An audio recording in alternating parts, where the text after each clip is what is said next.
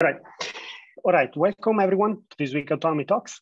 This is a great pleasure this week to have with us Professor Cynthia Song, who is an assistant professor in the Department of Mechanical Engineering and Applied Mechanics and a member of the GRASP Lab at the University of Pennsylvania. Something about Cynthia: she obtained a Bachelor of Science in Mechanical Engineering from Rice University, and she then moved to MIT, where she obtained a PhD in Electrical Engineering and Computer Science. Her research interests are in computational methods for design automation of robotic systems, with a particular focus on origami-inspired and compliant robots. As you can see, she has won several awards, among which I mentioned the NSF Career Award. And today she's going to talk about computational design of compliant dynamical robots. This is a topic that exactly falls within the scope of this seminar series. And therefore, I'm very excited to hear more about it. So without further ado, Cynthia, the stage is yours. Go ahead. Great. Thank you very much. Thanks so much for inviting me. I'm really excited to share the work that my group is doing. I'm going to share some of the ideas that we've been thinking about in computational design. If there are any questions, feel free to interrupt. I'm happy to discuss the things that you all are interested in. So to get started, I'm going to start with the motivating example for our lab, which is really the idea that we want to make creating custom robots easier for whoever wants one, right? So so imagine in the future that you want some sort of robot. Maybe in this case, you have some idea in your mind of a crawly robot that you want to move around on some rough terrain. And you want to create this physical design to move around in this physical space. Well, right now, you would have to be an experienced robotics engineer, right? And you would have to be able to design all of the subsystems associated with creating this robot and fabricating it and then getting it to be controlled and move around in your space. We're interested in seeing whether we can automate this process. So the idea is that in the future, you might be able to take your concept and then input those ideas into some sort of software that will help you make the design decisions that are required to get this robot working, right? And because the software takes into account engineering constraints such as geometry, fabrication, kinematics, control, etc., then it can help you also to fabricate this robot and have it very quickly moving around in the space that you want. So the question that we're primarily concerned with in my group is, well, what exactly goes into this sort of system, right? And so if we really want to think about this kind of problem, there are a lot of elements that go into this problem, right? So the first question is, how do we actually represent the robot? And normally you can kind of represent the robot as some sort of graph, right? So we can say that the robot consists of some sort of kinematic structure. It has links, which have geometry, inertia. It has joints, which have degrees of freedom, range of motion. It has a controller associated with it. It has sensors, right? Actuators, etc. And this is a representation that I assume many of you are already familiar with, because it's basically the representation that people use in URDFs or a lot of common when they try to simulate robots like these. In addition, if we want to be able to design a robot for a particular scenario, we need to be able to represent the task, right? And so the task consists of some sort of environment, which might have geometry, but it also has other physical quantities like friction, or if you're trying to manipulate an object, some sort of mass or something associated with the object, and an objective, right? Which is some sort of function that represents the robot's performance, right? So if I'm trying to get the robot to move around in a space, this might be the robot's error from a desired trajectory. It might be the robot's ability to pick up an object of a certain mass, that sort of thing. And at the end of the day, right, the problem that we're trying to solve is this one, right? It's an optimization problem where we're trying to say, we want to maximize this objective F over the space of possible robot designs subject to physics, right? So this here is a very simple version, right, of the very complicated problem that we're trying to solve. And we can try to tackle this problem in a lot of different ways. So one of the methods that I worked on during my PhD was trying to think about, well, what if the robot is a legged robot, is performing quasi-static tasks. And in order to solve this problem, well, let's not use, let's ask the human engineer for some help. And so we designed this interactive software, which we called Robogami, which basically consisted of this click and drag interface where people could drag parts in. These parts had geometry, they had mass. When they were connected to each other, this system kept track of the kinematic chain associated with this robot and was able to suggest a controller associated with it that allowed it to move forward on some sort of flat ground. What we did in this case was we associated the parts that this user was manipulating with a fabrication plan so that very quickly, if they were happy, if the user was happy with the design that they saw in the virtual space, they could also print out the design and have the same design moving around on their desk.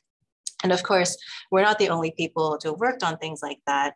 There are other examples of software that people have created. What you're seeing on the bottom left is from Stelian Koros' group, who's also at ETH. I know Andrea has also been working on a lot of ideas very similar to this. And so basically, you can create these representations for robots that allow you to simulate them, to create custom morphologies, and to be able to figure out how the controller interacts with the physical design, how it relates to the actuators and sensors, etc.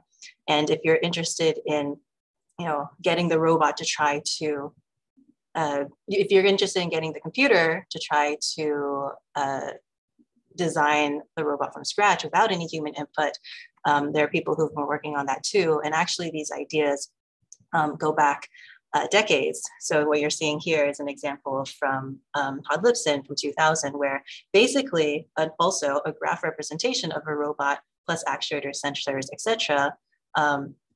Was used along with a genetic algorithm in order to evolve these sorts of robot designs. So, so like I said, this was one of the results that I worked on during the course of my PhD. And at the time, we were very happy with it because we said, well, look at the interesting space of robot designs that can be created. Now, if someone wants to create a custom legged robot, well, they can do it, right? And we can help them to do it by making a lot of the engineering decisions automatically for them. One of the main pieces of feedback we got, though, was that, well, a lot of these robots that are generated from this software look like toys, right? So, I mean, you can fancy up the mesh and you can make it look nicer. You can use better motors, you can use better sensors. But at the end of the day, a lot of the design software that is used in order to create these sorts in this field make a lot of assumptions that restrict the types of tasks that these robots can perform. So if I was to compare the robot that came out of the Robogami software, right, that we wrote, to another legged robot, this is one that's right next door to our lab, in Dan Kotichek's lab, then you can see there's a very large difference in how these robots are moving, right? The one on the left, it's able to propel itself forward, but it's basically limited. This one in particular is limited to flat ground. I mean, potentially you could design it for more complicated scenarios, but the one on the right, you're seeing a lot of dynamical motions. You're seeing much, if you measured, you would see better energy efficiency. And in general, it has an ability to address a wider range of tasks. So if we want to be able to design more complicated robots, one of the things that we realized was that we need to be able to consider how to design a robot's ability to manipulate energy, right? And so the major difference between these two is the robot on the right is doing this energy manipulation. And most of you are probably also familiar with models for that sort of motion, right? So there's the slip model where basically we can model the robot as converting potential to kinetic energy and executing this motion, right? And this is a model that is used in robotics, but is also a representative of a lot of biological creatures.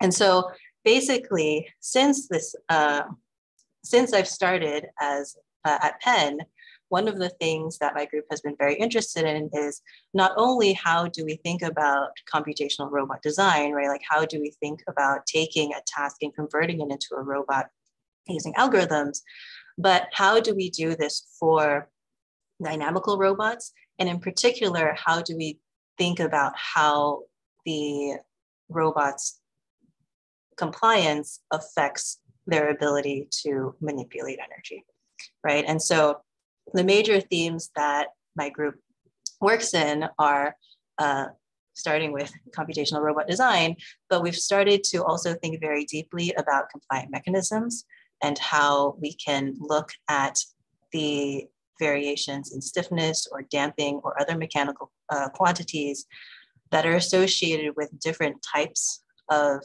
compliant designs. We're very interested in how we can take advantage of compliant designs in order to create reconfigurable structures or structures that can adapt, right? So robots that are not necessarily just designed for a particular task, but can either change their morphology, change their stiffness, or change something about their design so that they can be better suited to different tasks that they might encounter. And in addition, one of the major fabrication techniques that we used and applied to all of these ideas is origami-inspired design. So we're interested in thinking about how we can take advantage of sheet-like materials, the inherent compliance that comes with bending and stretching of these sheets in order to design or in order to fabricate these sorts of robots, and at the same time give us the ability to directly embed electronics, actuation, sensing, etc., into the robot body. So combining all of these ideas, the big question that we've been primarily interested in then is how can we more formally think about how we design compliance in order to enhance the capabilities of robot designs. So I'm not going to talk about all of our work, but I am going to focus on a couple of papers that where we've been thinking about these ideas. And like I said, if you all have any questions, I'm happy to expand or and also focus on things that you all are interested in and get some discussion going. So one of the first places that we started when we're thinking about, okay, how do we design a compliant mechanism, right? Many of you have probably heard about topology optimization, right? And so this is one of the places where we said, well, maybe we can take advantage of topology optimization approaches in order to help us design robots. So I'm just going to give a quick overview real quick for those of you who aren't necessarily familiar with this idea. Basically, the idea behind topology optimization is that you have some objective, again, but in this case, your objective is usually some sort of force from the response of whatever it is you're trying to optimize, the strain energy stored inside of that structure or something like that. And what we are trying to optimize in this case, typically, is some sort of the material block, right? So we have a block of material, and at each voxel inside of this, this block, we can assign whether there is material or there isn't, or in some cases, we can assign a material density, right? So we're designing over this space. And when you specify that design, then the block of material is going to respond to a certain force input in a particular way. So like very similarly to the optimization problem I showed you before, this is we're minimizing our objective over the space of material blocks subject to physics. In this case, the material deformations can be computed as some sort of energy minimization, assuming a quasi-static scenario. And typically, we also add some fabrication constraints. So in this case, we want to keep the volume under a certain value. You might also add other fabrication constraints like minimum thickness of material if you want to make sure the thing isn't going to fall apart, etc. Right? And so there's been a lot of work on topology optimization for example, static structures. And so if you try to apply these ideas to different scenarios, you can get results that look like what you see on the bottom right. So the one on the left is optimization for a bridge. We start out with a rectangular block of material, point load located in the middle. And the idea here is to minimize the compliance of the bridge. On the right, you see a similar scenario where instead of a bridge, there are forces being applied radially, and what you get is this wheel-like structure, right? So there exist methods for being able to solve these types of optimization problems, typically using some sort of gradient descent based on some sort of differentiable simulator, right? And so we were interested in thinking about whether or not these sorts of ideas would also transfer to robots, because a lot of the examples that we saw were for these sorts of static structures. So at the same time, we were trying to think about, well, what would be a really interesting scenario to apply these ideas to? And one of the most dynamical systems we could think of were aerial vehicles. So the inspiration for the project I'm about to show you was a hybrid aerial vehicle. And we were trying to think about, well, hybrid aerial vehicles, you try to combine the best of multi-copter robots, which are very maneuverable, very agile, but very energy inefficient, and fixed wing aircraft, which can travel long distances, but can't hover in place. And at the same time, we also saw this demonstration of this quadrotor that could fold in its arms in order to get through small spaces. And so my student, Jessica, said, well, what could be really fun is if we were able to do some sort of similar reconfiguration in order to create some sort of morphing hybrid aerial vehicle, but I want to do it passively and I want to do it using a compliant mechanism. And maybe this is an interesting scenario in which we can use topology optimization. So the idea that we came up with was, here's our system. What you're seeing here is a ring, which represents, where the propellers of the quadrotor are placed. And in this case, the bars over here are basically where the wings are attached. And we said, well, what we want to do is be able to switch between modes without having to add any additional actuation to the structure. We want to just use the propellers that are used for flight. And what this means is that we definitely need to take advantage of the dynamics of the vehicle in order to create this switching behavior. And so the problem that we wanted to solve was, well, let's say we put a mass in the middle of the vehicle and we allow the vehicle to accelerate. We want certain types of acceleration to get the vehicle to switch modes so that we can transition between these two different flight modes. So the problem associated with this design problem basically looks something like this. And this is basically the same as the optimization problem that I just showed you, that in that case was for a static block of material, but in this case is for our particular robot design. And so we formulated this optimization problem here.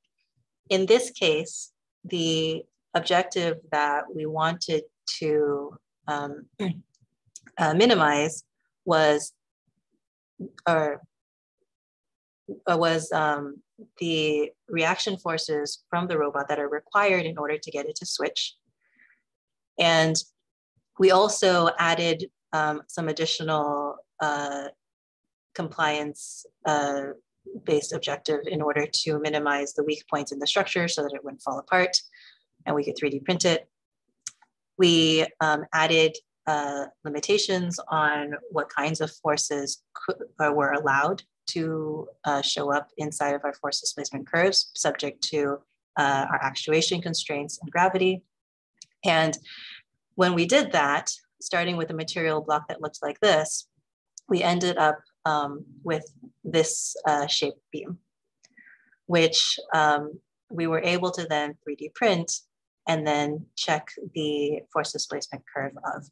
So these beams, when you place 4 of them together around a central panel and then you place the panel in the middle, then you get this resulting force displacement curve. And you can see it's a bistable curve, which is what you would want in this scenario, because basically what you have is when your HAV switches modes, you want that mode to be stable, right? So you want to be able to stay in a particular mode even in the presence of noise from the surrounding air, from the propellers, from any kinds of vibrations on the structure itself. And so we ended up with this, this bistable design. So when we 3D printed this structure, right, and put it on onto a ring, I put it onto a boom. In this case, and here's a video so you can see exactly how this structure behaves. It does pretty well, actually, and we were really happy with the results of this optimization process. So what you're seeing on the left is the physical design, the 3D printed version, and what you're seeing on the right is the simulated version. And so basically what's happening here is that the structure is accelerating and then rapidly decelerating. When it does that, then the inertia on the mass in the middle causes the structure to switch states, right? And so the beam in this case that's in the middle, these compliant beams that we 3D printed, switch from the left stable state to a right stable state, right? And so we can use this, this mechanism then in order to deploy wings. And so recently, we basically attached these wings to the structure. The wings don't really do anything right now. They're just there for easier visualization, but we've shown that the structure is able to fly. And so here, when the robot is accelerating and then decelerating in the air, then again, the beam switch state and then the wings deploy. So what you're seeing here is that the robot does lose a lot of altitude because the propellers are facing sideways, so they aren't able to produce any kind of upward thrust. But we were able to show that this structure is able to use just inertial forces in order to switch state in a very dynamical scenario.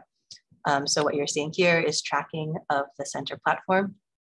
This yellow line here is the displacement of the central platform compared to the rest of the vehicle.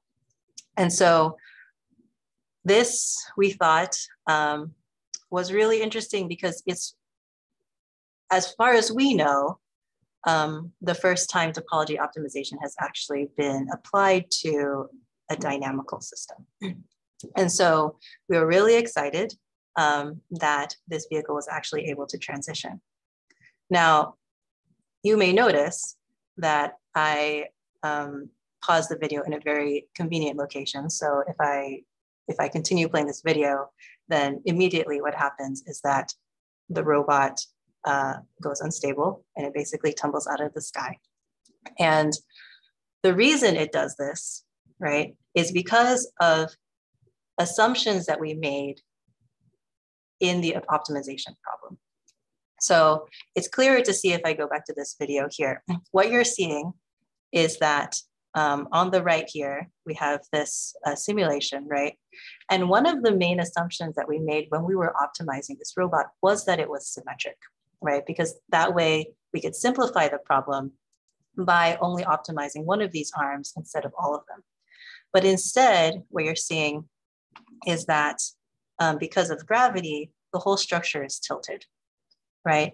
And so there are asymmetries in the robot that cause it not exactly to perform in the way that the optimizer expected. And further, because of fabrication variations,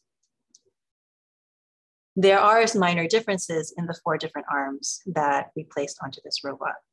And so what's happening when the robot transitions is that because of those asymmetries, basically there's a huge counter torque that is being applied to the robot, which causes it to rotate and then to tumble out of the air, right? So what we're doing now on this project is trying to figure out a recovery mechanism. Those of you who are really interested in control problems, if you have any suggestions, we'd be really interested in hearing them. And so we're trying to figure out, how do we control these sorts of structures where the compliance gives you these extra capabilities, but it also adds large modeling complexities and which lead to control complexities. But this also made us think about, more carefully about how compliance can be designed into a system and when it makes sense to do that. So, and one of the interesting things we found is that this is a discussion that also has been taking place for a really long time. So basically the issue with this system that I just showed you is that we can design the bistable beam in the middle, which allows the robot to change states. But the problem with getting this robot to fly controllably is interactions between that beam and the rest of the dynamical system, right? And so there's this really interesting pair of papers from the 1990s which talk about this sort of problem, where one person, Daniel Whitney, was claiming that actually mechanical design is going to be very difficult to create a compiler for. It's not going to be anything like programming compilers or VLSI design because of this interdependency between parts, right? It's very difficult to modularize mechanical design and say, well, if I know the model for one part and I know the model for another part, I can just combine them together, right? And so the idea here was that, well, these are all interesting ideas, but actually we're not really ever going to get a mechanical design compiler that works for very complicated scenarios. But 1 year later, there was a response from Eric Antonsen, who said, well, maybe, in some very complicated scenarios, that's true, right? There's a lot of interdependency between different parts of your mechanical design, but there are scenarios in which case there are scenarios that we can take advantage of modularity of a mechanical design. And maybe the key is not necessarily to think about, well, what is really, really hard about mechanical design, but rather to think about scenarios where we can actually take advantage of modularity. And so, like I said, we're still working on this HAV design, and we're trying to think about, well, what are the additional constraints? What are the additional other types of design criteria that we need to incorporate into the optimization problem for something that complicated. But at the same time, we're also trying to think about the reverse approach, which is, well, if we want to create some sort of modularly designed system, what are the types of systems where that sort of approach can succeed, right? And so so this basically brings us to more deeply into this exploration of compliant mechanisms that my group has been thinking about.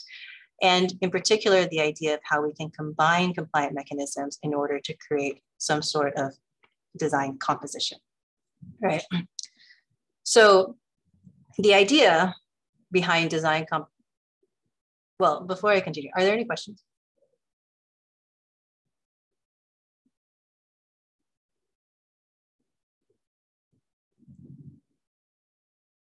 Okay, let me know if you have any questions. So in this phase, the design behind design composition is something like this. We have a library of designs, right, that we already have characterized. And each of these designs is associated with some sort of high-level representation, which contains only the information required in order for us to create a new design, right? So now if I want to create a new design, and let's say in this case, I only care about kinematic structure, then I can take parts of this design, I can map it to parts that are in my design library, and then I can combine them together. And because each of the designs in my library is a real physically fabricatable part, then the new design can very quickly be transformed into also a fabricatable design, right? And so in this sort of approach, there are two big questions, right? One of the questions is, well, what exactly goes into this library? And then the second question is, well, how do we ensure that we can actually combine them together to satisfy whatever design criteria we have, right? So for the first question, we've been thinking about, what is the space of designs that allow us to program their compliance, right? So that we can use them in a lot of different compliant robots. And like I said, our group focuses very heavily on origami inspired design. And so we've been particularly thinking about this in the space of origami structures. And one of the ways we've been thinking about this problem is from the point of view of, again, of computational geometry. And so there's this interesting theorem called the Bellows theorem, which says that the volume of a polyhedron with rigid faces is invariant under flexing. And why this is relevant to origami-inspired design is that basically all origami structures, theoretically, if the paper was not stretchable, right, did not shear, basically locally the paper does not deform, right, then theoretically all of the faces are rigid. Which means that if you create some sort of bellows structure like what you see on the right, these sorts of structures, according to the Bellows theorem, are theoretically locked, right? And so if you want to deform them, which physically you can, right? Physically you are able to compress these structures, then fundamentally the faces need to be able to flex, right? And so basically what that means is that from the point of view of design, we can look at how much these faces are deforming, and we can do that geometrically, not necessarily using any kind of FEM simulation, right? But we can compute geometrically how much these faces need to deform in order to create this sort of motion. And we can use that in order to manipulate the stiffness of the structure. So what you're seeing at the bottom left here is the pattern and the associated 3D structure for this sort of design. These patterns are parameterized, right? And we can change the angles of particular folds in the pattern. And when we change, for example, this alpha angle, even by 1 degree, we get large changes in the stiffness of the structure and also large changes in the overall mechanical response, right? So one of my students got very interested by this idea, Wei-Shi Chen, decided to do a full characterization of this particular bellows structure and looked at, well, how do changes in that angle alpha affect the overall stiffness of the design? How do changes in the layer structure, in this case, if we double layer instead of a single layer of material, how does that affect the stiffness of the design? And he was able to show a wide range of stiffnesses that are achievable by this fold pattern, even with the exact same material, right? So all that's happening here is changes in the geometry of the structure. Not only that, but because we're relying on facial deformations, right? And those facial deformations are relatively small, these structures can actually survive for quite a long time. And so Wei-Shi performed a cyclic test on an MTS machine. This allowed him to see how does the response of this bellows structure change over multiple cycles of compression. And you'll see that the first cycle looks a bit different. This is pretty standard for origami structures, but the structure very quickly converges to some this blue cycle right here, which it maintains over thousands of cycles. And so this made us believe that, well, you are able to program the stiffness of this sort of origami pattern to a desired stiffness, right? And it's able to survive multiple repeated compressions and large forces. And so we should be able to use this for some sort of dynamical robot, which behaves in a more interesting manner than the robots that I showed you at the beginning of the presentation. And so Wei-Shi took this spring design and he basically mounted it as the leg of a jumping robot. So what you're seeing here is that exact same spring design, in this case, designed to have a stiffness of about 3 newtons per meter, 3 kilonewtons per meter, sorry. And on top of this robot is a large mass of motors, of batteries, basically everything that is required to actuate the system. And that entire load is being carried over repeated jumping by this 50-gram spring, origami spring. And so And this spring, like I said, the stiffness can be changed depending on what that load is. Not only that, but because these springs are compliant, then with very little change in the controller itself, we can get this same robot to jump over multiple different types of terrain. So here you're seeing the exact same robot moving over, not just flat ground, but different environments. So what that means, or what we think it means, is that you can take, at least for this particular legged robot system, you can reduce the design of the compliant component of the structure to a very simple design specification, which is just the stiffness. And in this case, you can design that independently from the rest of the robot. Not only that, but here's an example of just one single hop with the exact same structure. We can change the amount of energy that's stored in the design, which results in a change in jump height here, simply by changing the geometry, right? So we don't have to change anything about the controller. We don't have to change anything about the materials that are being used. We don't have to change anything about the electronics or the actuation, right? In this case, if we just change a single fold angle in this design, we can change the jump height, which is, which maps to the energy storage, by almost 25%. And so this particular demonstration, we thought, gave a lot of promise for building a database of modules that we could use for more complicated designs. And so starting from this idea, we've built this, this library of modules, which allow us to get translational motion, which is this linear compression you just saw in the previous demo, but we can also get rotation with programmable compliance, twisting, etc. And so what we are working on now is thinking about, well, how do we then show that we can combine these modules into kinematic structures with arbitrary complexity and desired compliance responses, right?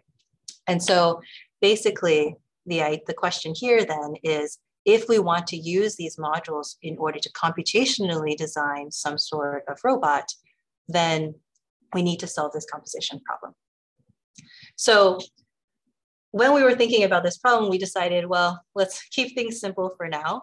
The idea that we basically reduced this whole problem down to is, how do we design compliance into a particular kinematic chain, right? So I'm going to strip out the dynamical part of the robot right now and just focus on the compliance specification.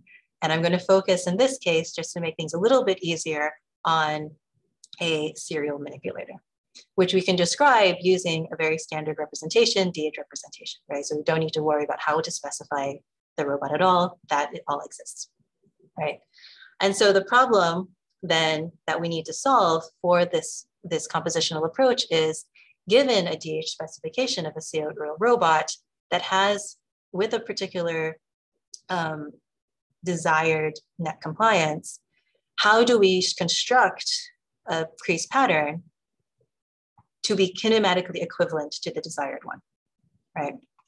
And the main insight that we had for this approach was that when you have this sort of specification, the DH specification dictates the locations of all of the joints, but only up to a translation, right? So all of your degrees of freedom are known and they're precisely placed, but the joints can be anywhere along the axis of motion for whatever design it is that you're trying to create. And so what that means is that we can use this extra degree of freedom in order to design a crease pattern that corresponds to the desired DH specification. And we can do that in polynomial time because we have this extra degree of freedom. Not only that, but because our library of modules consists of modules with programmable stiffness, we can take advantage of different parameters in those modules that don't affect the degrees of freedom at all. They just change the stiffness to design the overall compliance of, in this case, the manipulator arm. And so we were able to do this. And in particular, what we thought was really interesting is that we were able to map this problem onto the Dubin's path planning problem, which means that if you are trying to design an arbitrary serial manipulator, if you can solve the Dubin's path planning problem in 3D, then you can also design your robot. So if you're interested in this algorithm, that's online. It's been posted on GitHub. And I'll give you a quick overview of what that looks like right now. Basically, if you have two joints that you want to connect together, then we can create a Dubin's path that connects the frames at the ends of those two joints, right? And each component of this path can be mapped to a module in the database. So like I said, we have modules for rotation and translation and twisting, and each of those maps onto a particular portion of this Dubin's path. What that means is that if you have multiple joints or multiple degrees of freedom that you want to have in your serial manipulator, you basically just need to be able to ensure that this Dubin's path exists, right? And so what we know from computational geometry and many decades of work in this space is that that Dubin's path can exist as long as the joints are at least a particular distance apart, in this case 4r, where r is the radius of the curved part of your path, right? And so essentially what we have now is if you have particular structure that you are trying to construct, then we can take advantage of the extra degree of freedom in the joint locations in order to move the joints to be 4r apart. And then we can solve the Dubin's path planning problem in order to connect all of the joints to each other. This gives us a particular kinematic chain, which can be converted into an origami pattern. And furthermore, the chain is guaranteed not to self-intersect, and it has the correct degrees of freedom. So if I fold this pattern here, which you see on the right, then that corresponds to this fold pattern here. And what you're seeing are modules in exactly the locations of where the joints should be, connected by these tubular crease patterns that basically enforce the locations of the joints relative to each other. So this is basically now an end-to-end approach from taking a desired, taking a specification for a manipulator arm with a desired compliance and directly converting it into an origami pattern.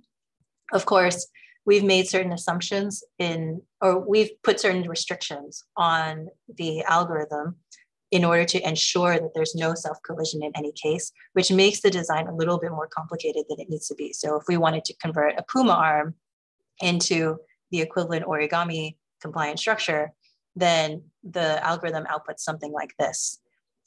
In most cases, self-collision is actually pretty rare. And so we can drop some of those constraints and get a structure that's a little bit more compact. And what's nice is that because we've basically reduced the problem into one of solving a Dubin's path planning problem, you can also ask a human to come in and try to optimize the structure a little bit. And if the human designs the structure, then you end up with a very compact design that looks like this, where the black lines again are the links, and then the colored spheres are the joint locations, which then you can convert directly into a fold pattern like this, which is a compliant origami structure. So what we think this means is that in the future, as we're looking ahead, we can, for some situations, think about mechanically designing a robot, a dynamical robot, by taking advantage of part modularity. So if we have these kinematic chains with desired compliance, we have certain behavioral requirements for a robot.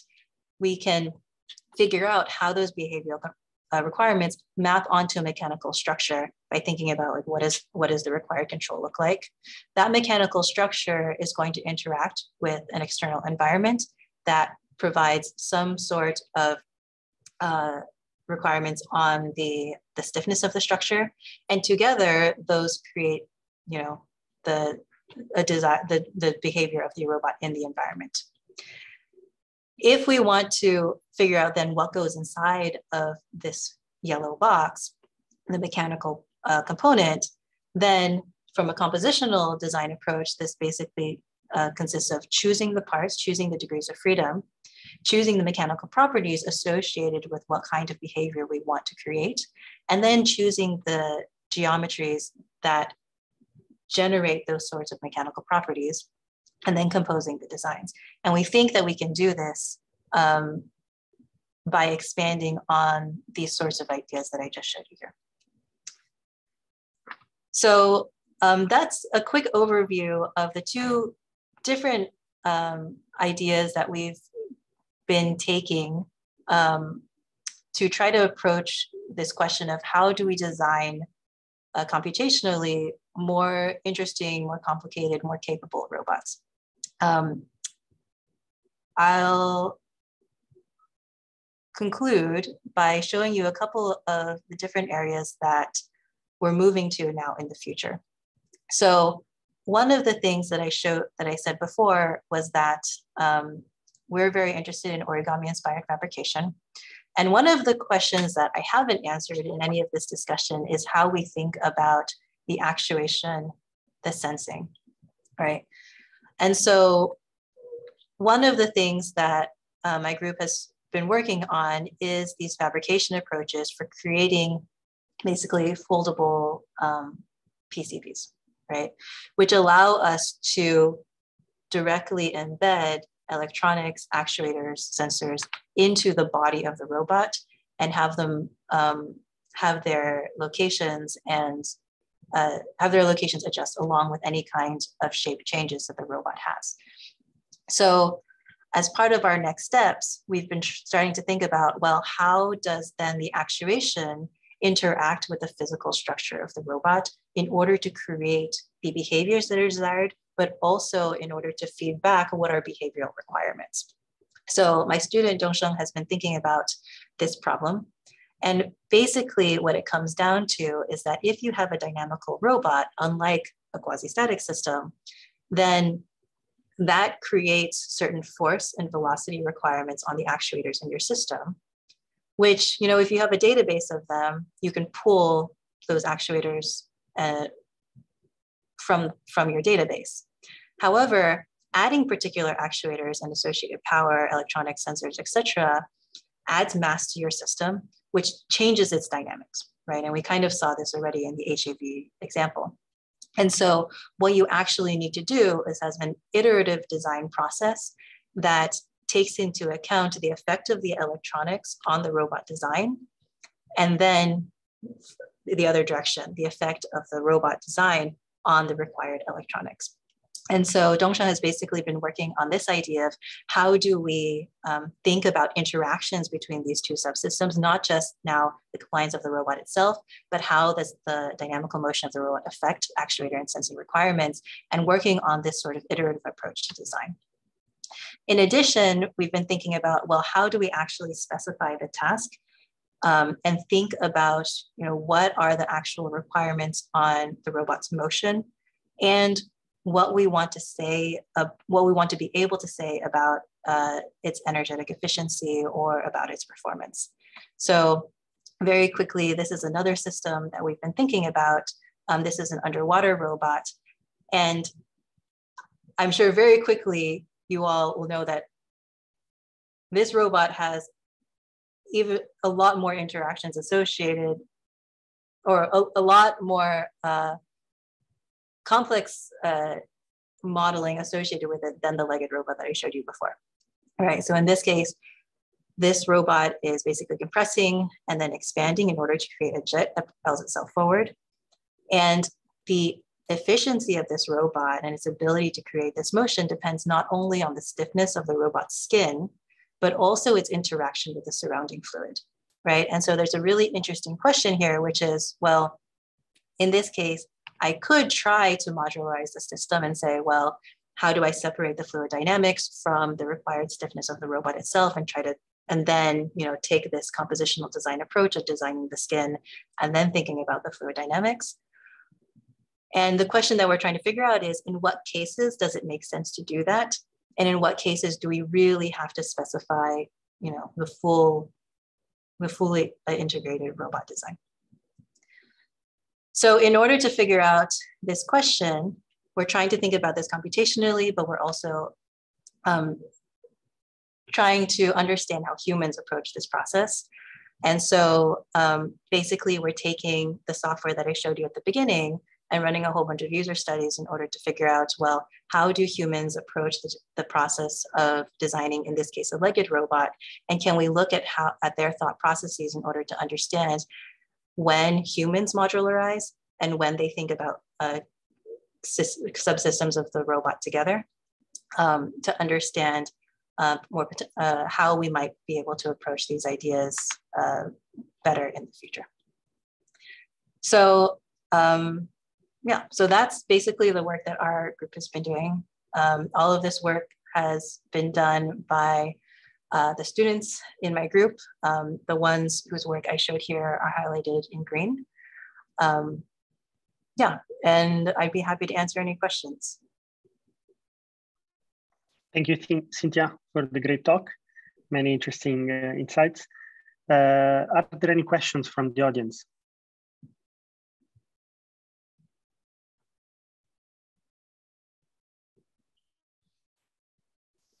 Hey, Cynthia, it's a very, very interesting talk.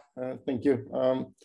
One question that I had is, what are the consequences of the assumption that you make that you want to build this thing, leveraging and this origami structure?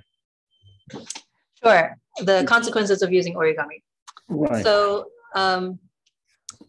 so that is a question that we're trying to figure out what are the limits of origami structures.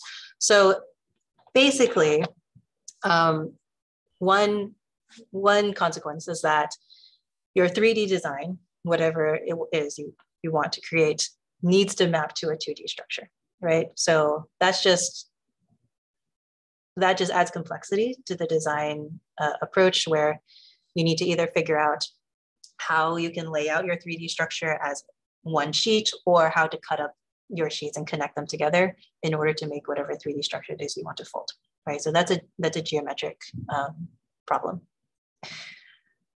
We're trying to understand right now as well whether there are just mechanical limitations.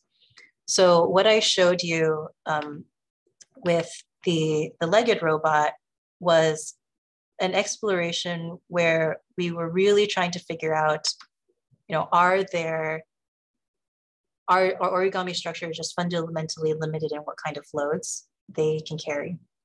And we think that, or at least we were able to demonstrate that they're able to carry kilograms, right?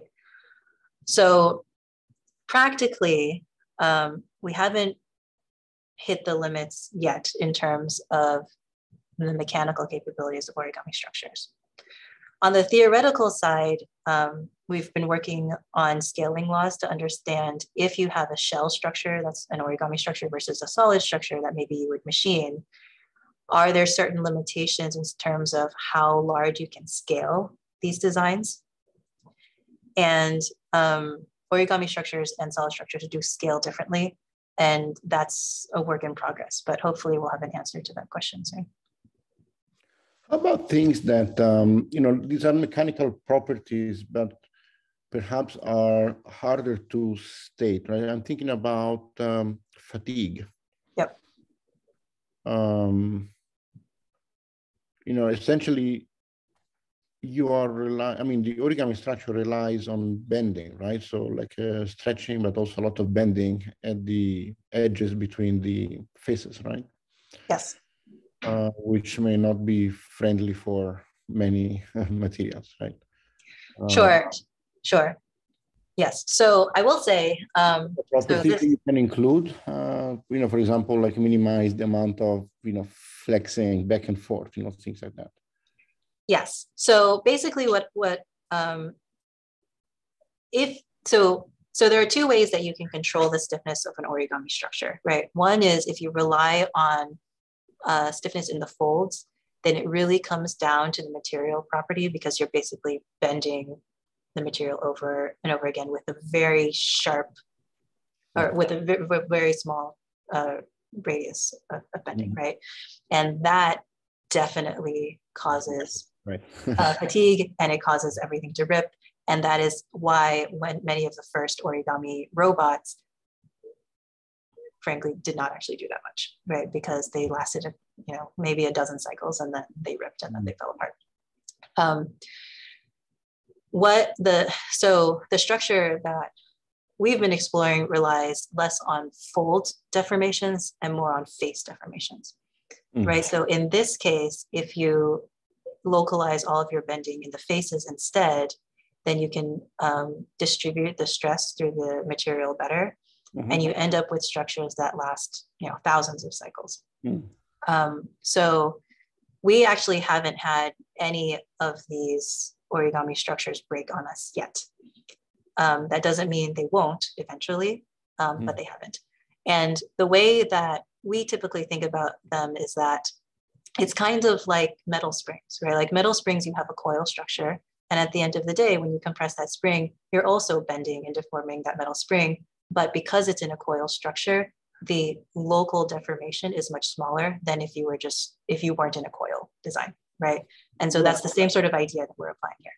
So is there a way that, for example, you can impose that you stay within the limits of, say, elastic deformation, right? And you don't get into, Yeah, for sure. So basically the amount by which you need to deform the face, it affects the total amount of deformation you can get from the structure, but also the stiffness, right? And so if you want a stiffer structure, then you need to, create larger deformations typically, if you use the same material, right? So it's a balance. Okay, thanks. Any other question? Maybe I have one actually connected to what Emilio just asked. So it's more related to the part of where you were showing this path planning analogy. My question was, how does the solution of this problem cope with the choice of actual controllers or actuation? So I understand this is part of the next steps, but clearly one thing is having the design, one thing is how you will use it, right? In the practical case, and therefore also all these mechanical properties will play a different role depending on the aggressivity, for instance, you will have when you control these things. So how do you plan on mixing the two things? Sure. So all of the modules that I showed you in this presentation are actually hollow, and so our strategy so far has been to mount the actuation on the inside. So, and use tendons in order to drive the joints. And so in that case, the size or the shape of the actuator doesn't interfere too much with the design other than adding mass. So the last part that I showed you about trying to understand how actuators interact with the robot design has really been focused on mass distribution and not so much on how the mounting of the actuator onto the structure may interfere with the structure's basic properties. But it could be interesting to think about that. Especially as we start to think about, other types of driving mechanisms, right? So if we can't use tendons, we need to do direct drive or something, then definitely the motor is going to interfere with the basic origami structure's performance. Okay, I see. Very interesting. Thank you. Any question? Any other question? I think. I have a question about the materials. It was very thin that this material is plastic or some other things? Yes, so in this case, we use a variety of materials. The one you're seeing here is a combination of cardboard in the middle and then PET, so just plastic film on the outside. We've done the same experiments with just straight PET. We've also used PTFE and even spring steel sheets. So the ideas that I was talking about extend to multiple different materials. Basically, you just get a scaling of the stiffness, but the geometric changes create the same effects. Yeah. I think the materials will influence the structure, and there are lots of factors you need to consider when you design the actuator, such as the size and the shape, and also the amount of the each unit. Also the materials. I want to know, how do you make the optimization, or yeah, it is a very difficult part. Sure. So actuation, I mean, at the end of the day, it comes down to like, what is the robot actually doing, right? So if the robot needs to execute a certain motion, then you have a certain force requirement, a certain velocity requirement, which maps onto, in our case, a particular DC motor. Of course, if you're considering other types of actuators, then they map, maybe you have a different specification. But in our case, we just map them onto the requirements for a DC motor. So that DC motor is going to have a volume, it's going to have a mass, it's going to have certain voltage current requirements, right? And so, yes, it does impact the rest of the design. And so from the actuation side, we've been thinking about, well, just the mass, like I was mentioning before, although, and you know, the other stuff is more complicated, we need to think about it in the future. How that affects the material choice, though, is also an interesting question, because if you add mass, then you might end up with larger fatigue issues, right? Which is what Amelia was talking about.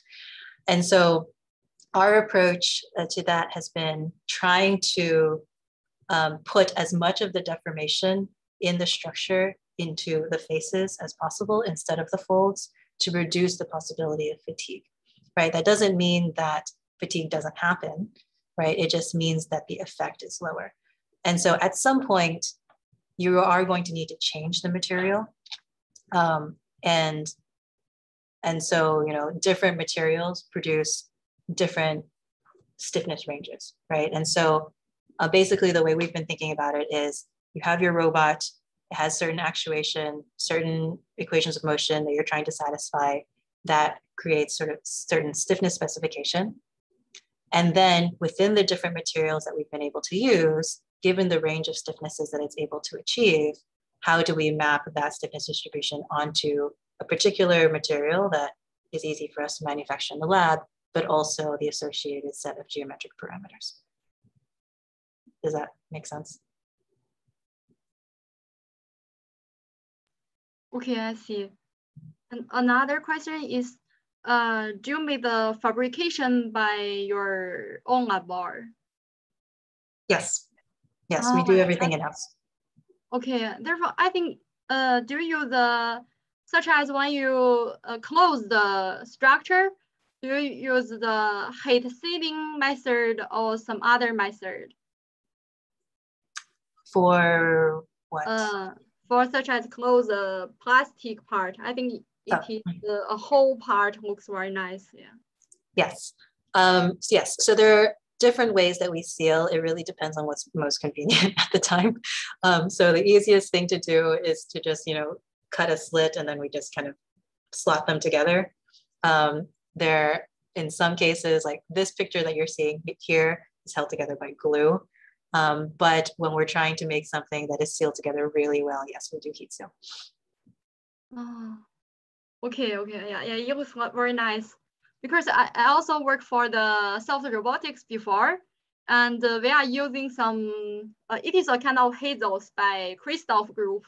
And we are using the also plastic, but we need to inject the oil. Therefore, the way that how to close the plastic is very important for the performance of the hazels. Yeah, we definitely had that issue on the underwater robot, where certain adhesives just did not stick when we put the robot underwater. And so finding the right glue for us in that robot was really important. And so that one is a mix of gluing and heat sealing. Okay, thank you, Prof. So thank you very much. Yeah, very interesting. No problem. Great. So maybe a final question that we have posted in the chat is from Barnabas, who says, in our lab, we are interested in applying task-specific design to soft robotics. And the curiosity is to hear your thoughts on representations where the characteristics are not lumped, for instance, continuum robotic? Sure. So that's actually where we started with the topology optimization stuff, right? And one of the reasons why we're still continuing that vein of work, to try to understand, if there is a continuum, or if there's just like a block of material where it isn't necessarily, you can't necessarily, lump particular parts of that material together, then what do we do, right? And so, so one representation you can use is just, voxelized material block. I'm still not sure whether or not that's the right thing to do for the purposes of optimization, right? I think there are certain situations in which doing that is probably required, right? Because you do need to be able to specify the material at the voxel level. But in some cases it's not. And so that's not, I don't have a good answer for you. I can say that that's the question that we're trying to figure out is, for particular tasks, what is the level at which you can modularize the design, right? So I don't have a good answer for you, unfortunately. But I'm interested to hear your thoughts.